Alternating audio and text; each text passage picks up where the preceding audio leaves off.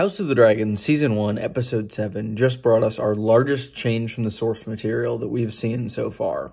Fire and Blood dictates that Laenor Velaryon dies in the year 120 AC. He is killed in a fight with his lover, Carl Corey.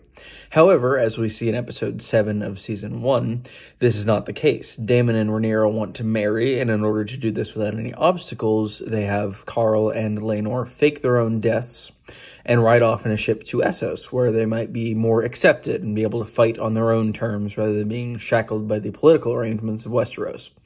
I was really happy when this happened. It's great to see a good ending to a character that I thought just seemed like a genuinely nice guy, and I'm excited to see whether or not he'll reappear in the future. But that brings me to the topic of today's video. Regardless of what happens to Laenor, it is going to mean big changes for the future of House of the Dragon and its relationship to the source material. And today, I'm going to dive into a few of the reasons that I think that could be, as well as a few possibilities as to exactly what those changes might be. If you enjoy this video, be sure to leave a like and subscribe. That always helps the channel out. I've really appreciated all the support lately. And yeah, we'll jump into the potential theories as to what may happen with Laenor and Seasmoke in the future.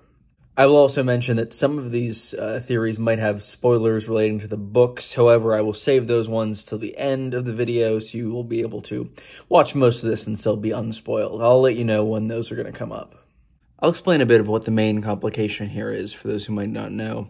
So Laenor is leaving behind his dragon, Seasmoke. We saw it primarily in episode 3, where he was burning down the fleets in the Sept Zones, fighting against the crab feeder. And Seasmoke is not going to be able to come with Laenor because that would be quite obvious that it was Laenor if Seasmoke were to come with him, because there are not very many dragons left in the world. Seasmoke will thus be left behind, and Laenor will presumably still be alive in Essos, which is interesting, because as far as we know, dragons can only bond to one human at a time. A dragon might bond to multiple humans over the dragon's lifetime. However, we've never seen a case of a dragon bonding to another human while its initial human rider is still alive.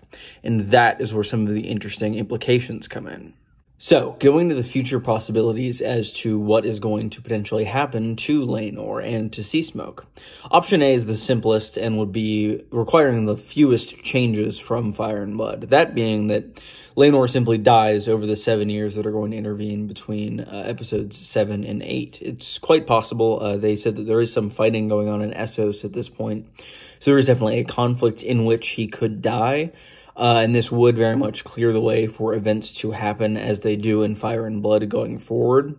However, I'm not sure that this would be a great path for them to go, particularly in the narrative elements of the story itself, in that we've developed Laenor thus far. He's been in a lot of the episodes so far this season, and we've seen him grow, and I quite like him as a character.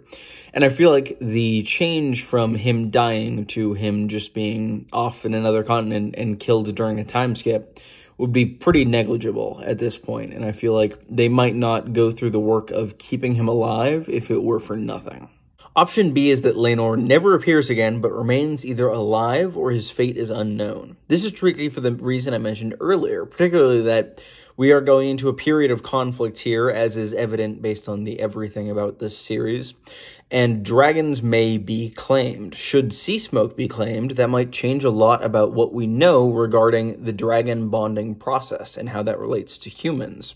Dragons might not need to have their rider die in order to take a new rider. I think this would make sense in that I don't think that that mystical connection will be able to survive a continent away. Or perhaps it does. That would still be interesting to see. And I think it would be cool to have that element of dragon lore that we've all taken for granted for so long turn out to be false, because I think that really reinforces how the knowledge here is so lost, since Valyria died out long, long ago, that we might not know everything that we think we know about dragons and their bonding processes to humans. Option C is that Laenor would return sometime in the future and fight on behalf of Rhaenyra in this upcoming conflict. This would make complete sense given the context of the show right now, as he obviously cares for her at the very least as a close friend, and would likely wish to aid her should a conflict break out. The main detractor from this point is that it would go directly against the source material, Fire and Blood, dictates, which is that Laenor is never seen again after Daemon and Rhaenyra are wed. This in itself is already a deviation in that he is alive, and we know that. However, Fire and Blood by its nature is a history text and might not be correct on everything. There's a chance that Laenor is still alive in the books. They just didn't know about it at the time. Maesters and Mushroom just had not heard that. So this definitely is a possibility. However, I would think of it as probably the least likely of all of the possibilities I've listed so far.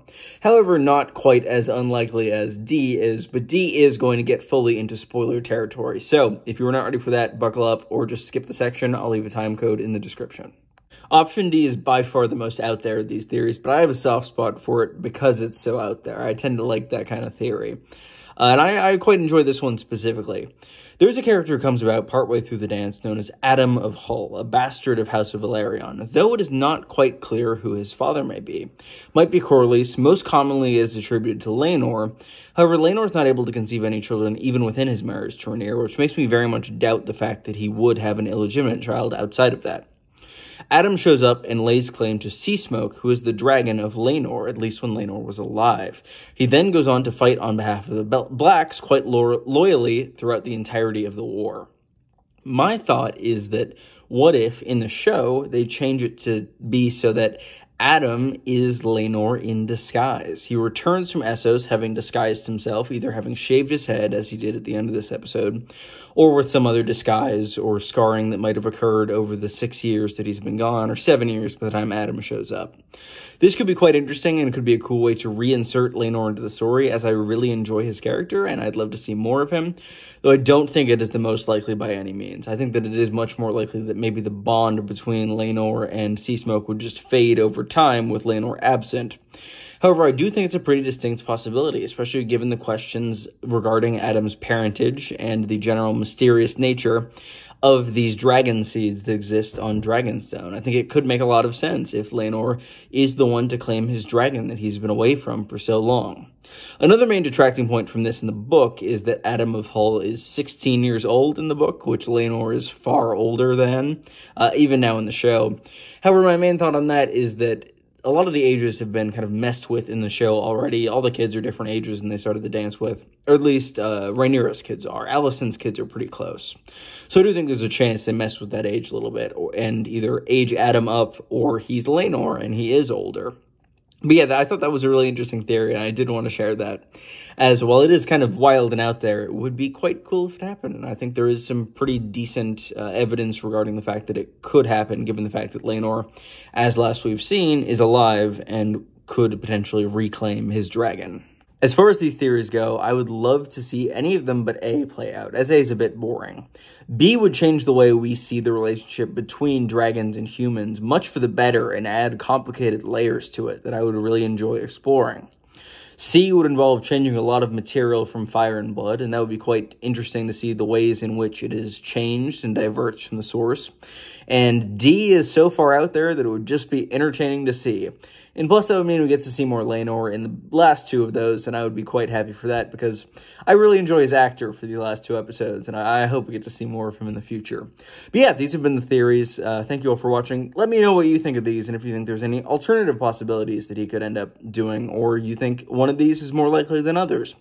I'd love to hear your thoughts in the comments below. Thank you all for watching. I hope you have a nice day.